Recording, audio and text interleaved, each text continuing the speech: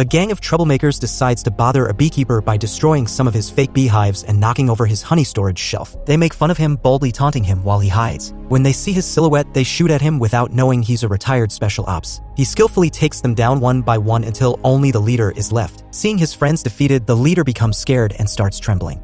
As he backs away, he accidentally bumps into the beekeeper, who cuts off his fingers with a machine, causing him intense pain and making him scream. A few days ago, a beekeeper named Adam Clay, donned in a bee suit, was about to collect a beehive. During this, he encountered Eloise Parker, his elderly neighbor. Eloise, intrigued by the beehive, inquired about Clay's intentions. Despite being a private person, Clay respectfully conveyed that the matter concerned him and the bees. Eloise, displaying kindness as a neighbor, respected his privacy. Clay seizes the moment and extends his gratitude to her, acknowledging that she has been the only one taking care of him in recent years. Touched by his words, she appreciates the sentiment and invites him to dinner before his departure. Later, Clay proceeded to stun the bees for relocation. Simultaneously, Eloise, using her computer, received a message claiming technical issues. Unaware of the impending scam, she engaged with an individual named Boy, unknowingly opening herself up to hackers. Despite her limited computer knowledge, Eloise complied with Boy's instructions, fearing data loss. He discouraged her from contacting the bank, weaving a tale of potential job loss and family responsibilities. Touched by his story, Eloise disclosed her bank password, containing funds for a program assisting underprivileged children in returning to school. Within seconds, her bank account was emptied and the scammers reveled in their ill-gotten gains. Eloise, gripped by frustration and despair, realized she had fallen victim to a scam. After finishing his work, Clay headed to Eloise's house. Upon arrival, he noticed smoke and a blaring smoke detector. Turning it off, he discovered Eloise dead with a gunshot wound. Verona, Eloise's daughter and a police officer, found Clay at the scene and subdued him. Clay, expressing regret, clarified that he was invited for dinner. Investigators considered suicide, but Verona insisted on interrogating Clay. While inspecting Eloise's belongings, Verona discovered her empty bank account on the laptop. The following day, Clay is proven innocent and is brought back to his house. Verona sees him, so she follows him to his workplace. She immediately apologizes to him, to which Clay responds and says that he understands her reaction. Verona then invites him to have coffee. While drinking coffee, Verona shares that her brother, who is in the army, died years ago. She also shares with him that her mother is an educator and the director of a charity committed to helping kids who can't afford to enter school. Lastly, Verona tells Clay the reason her mother committed suicide. She tells Clay that she found out her mother's bank account is zero. She also saw sites on her mother's laptop and shares the info with him. She says that she thinks that her mother got scammed, resulting in her despair.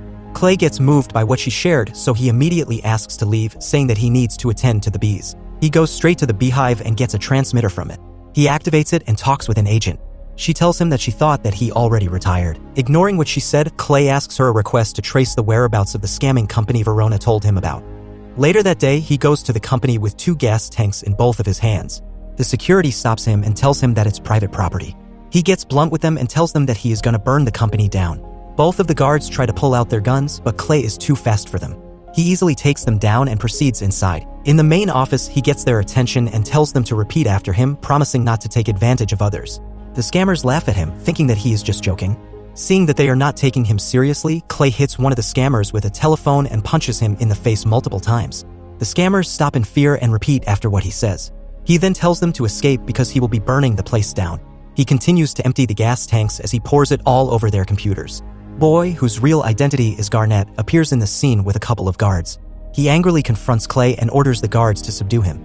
However, Clay is too good. He manages to beat all of them one by one without using a single gun. He then gives Garnett a chance to escape, saying that the bombs he installed will explode once a supposed victim calls them. Clay leaves in time before a call connects and the whole building explodes. Right after the incident, Garnett informs his boss, Derek Danforth, who gets furious from the bad news.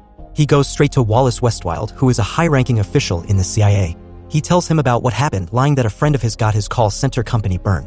He tries to convince him to work for him and trace the culprit, but he refuses to use his power. Later that day, Verona gets a call from her partner Wiley, who informs her about the incident with relevance to her mother's case. She goes to the crime scene and sees the whole building burned down. Meanwhile, Garnett and some of his men seek revenge. They go to Clay's bee farm, destroy some of his beehives, and bring down a cabinet full of honey. Equipped with guns, Garnett arrogantly calls for Clay as they search for him. They see his silhouette and shoot at it. Unaware, he sneaks behind one of them and surrounds his neck with chains. One by one, he kills Garnett's men, leaving him alone. He sees the fate of his men, so he shrinks in fear and bumps into Clay while walking backward. While begging for his life, Clay holds his hand and pushes it towards a machine that cuts through steel. All of his fingers in his right hand get detached from his hand. He screams in pain as Clay leaves him. Meanwhile, Verona gets heated with one of the employees in the scamming company. Wiley steps in and reminds her of the civil rights of the man, so she stops. After a while, Garnett drives away and struggles to call his boss because his fingers got cut. Derek, who is getting massaged at that time, thinks at first that Garnett has called him to report back that he has done a great job. However, Garnett apologizes and informs him that they failed to kill him. Derek asks him about his identity, but all Garnett knows is that he is a beekeeper and he stores honey. While reporting, Clay appears and punches him in the face. Garnett offers to give Clay money and crypto. Unfortunately for him, Clay does not want his money but his life. He ties up the man using a long seatbelt attached to his car. He starts the car, and Garnett gets pulled with it towards the lake. Clay then picks up Garnett's phone and threatens Derek that he will burn him down like what he did to his company and hangs up. Derek, worried that Clay is not an ordinary man, goes to Westwild. He lies about his business and tells him that it's a data mining company. Westwild sees all what Clay has done and immediately makes a conclusion. He tells Derek that throughout years of serving in the CIA, he knows for sure that Derek messed up with the wrong person. He adds that he is a drowning man because he disturbed the beekeeper. He also clears that he is just helping him because of his mother, who has done him a great favor. He just wants to keep her reputation, that is why he put up with the crimes Derek has done in the past. Derek tries to get back at him, so he tells him that he is just scared, making excuses. Surprisingly, Westwild admits that he is and says that Derek should be terrified as well.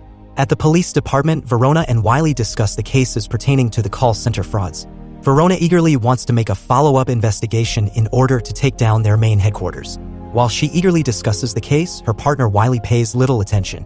They also try to get information about Clay but find none except his birth certificate. Suddenly, a call reaches Wiley informing him that they have found Garnett's body. Meanwhile, the news about Clay reaches Jessica Danforth, the mother of Derek, the former CEO of the Danforth Enterprise. She reaches to Westwild, who is in debt to her.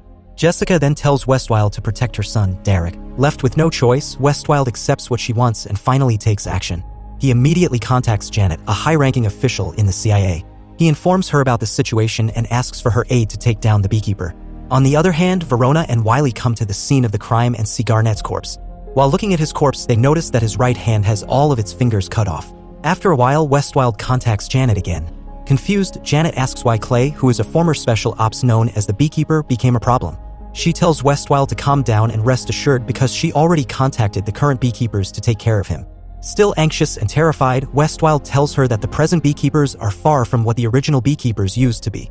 She insists and contacts one of them to terminate Clay. While Clay is putting gas, a car crashes behind him. A woman with an M4A1 shoots at his car mercilessly.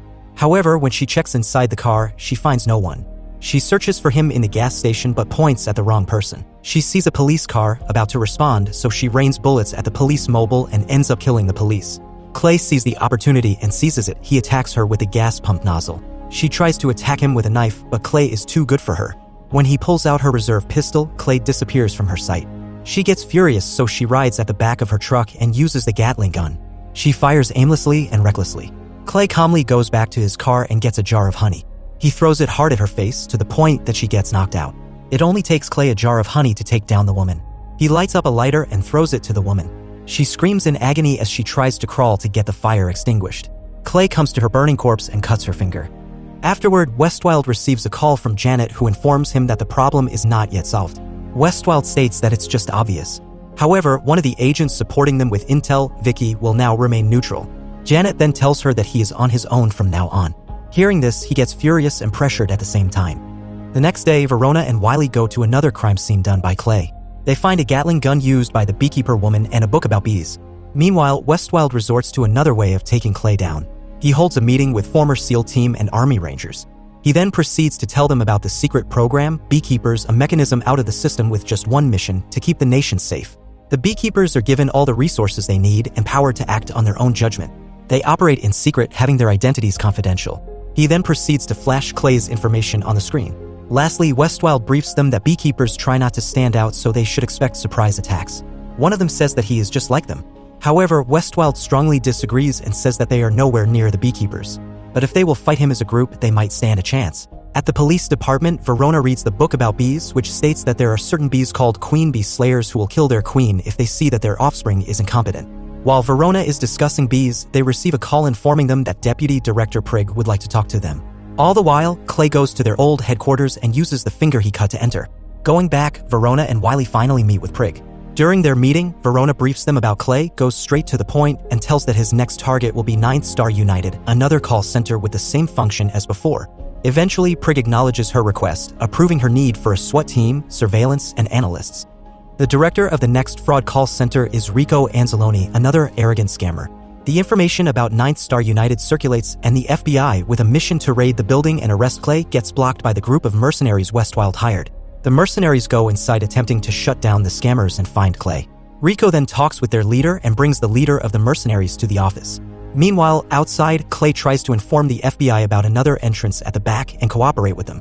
However, the leader, thinking that he is just a civilian, orders his subordinates to detain him. Clay suddenly breaks his hand. The FBI surrounding him full of heavy armor tries to subdue him, but Clay is a monster, so he takes them all down simultaneously. He takes one of them as a hostage, so they cease fire. Inside the office, Rico mocks the leader and contacts Derek. When Derek answers the call, he reprimands the man and tells him that Westwild is his subordinate.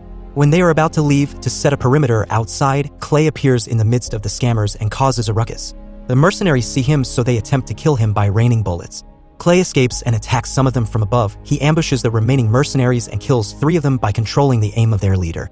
The two get in a showdown where Clay finishes him off with the use of a fire extinguisher. Verona and the SWAT team arrive while Clay sets up a trap. The last wave of the mercenaries tries to shoot him down, but he baits them into the elevator and finishes them all with a trap. Afterwards, he goes straight to Rico and interrogates him by using a stapler. He tries to squeeze information out of him by torturing him with the use of a stapler. Eventually, Rico confesses and shows him a picture of Derek, saying that he is untouchable. Clay realizes that he is the son of a very powerful and influential person. However, Beekeepers are trained to act on their own volition, so Clay is not swayed by any means. He tells that there is no such person as untouchable. Like a queen slayer, he will kill the queen if its offspring is proven to be defective. Verona eventually arrives, so he escapes right away. Wiley, separated from the team, gets his ass kicked when Clay ambushed him.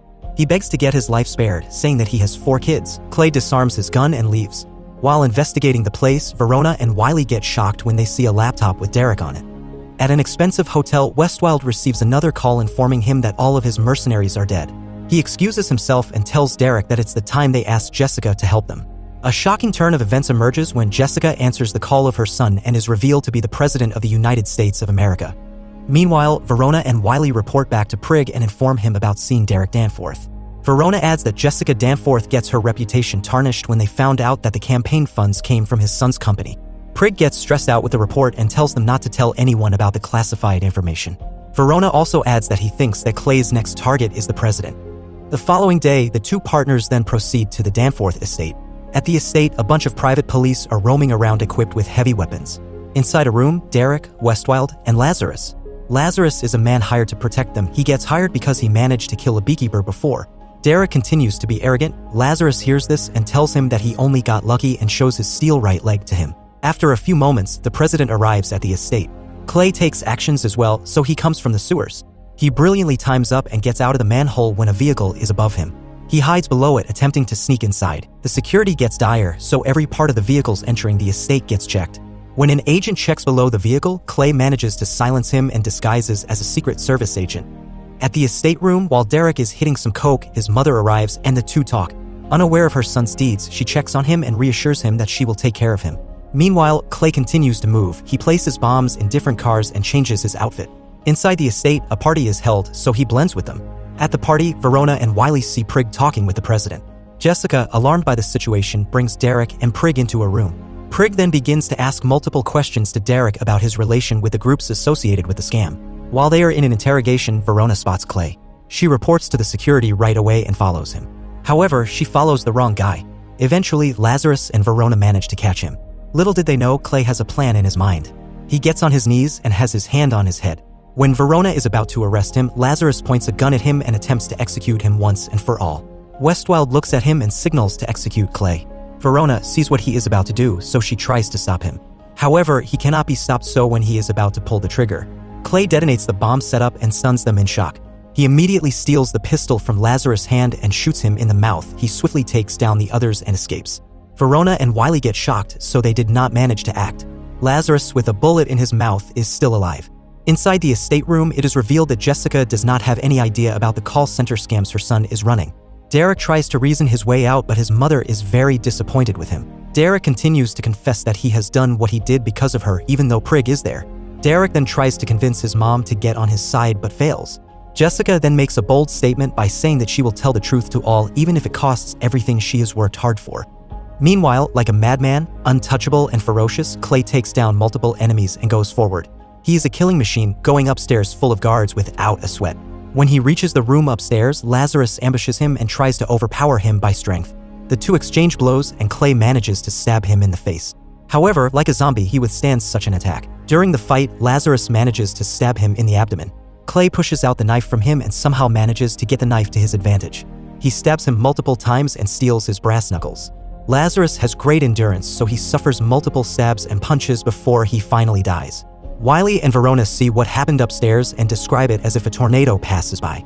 Westwild then tries to convince him to change his mind like a conscience. Inside the room, Derek panics and picks up a gun from the cabinet. Influenced by coke, he suddenly shoots Prig by accident. Clay breaches in and Verona with Wiley comes inside the room as well. Seeing this situation, Derek takes his own mother hostage. When Clay sees that Derek is about to pull the trigger and kill his mom, he shoots him in the head and saves the president. He then quickly jumps out the window to escape. Jessica sees her lifeless son and cries in pain like what any mother would do. At the end of the movie, Verona tails Clay as he escapes and stops him when she yells his name. Verona calls for Clay not to arrest him but express gratitude. She then slowly puts down her gun as a signal of respect. She stares at him as he jumps from the balcony and bids him farewell. Clay goes to the seashore and digs his scuba diving suit. Before the police even see him, he dives into the sea.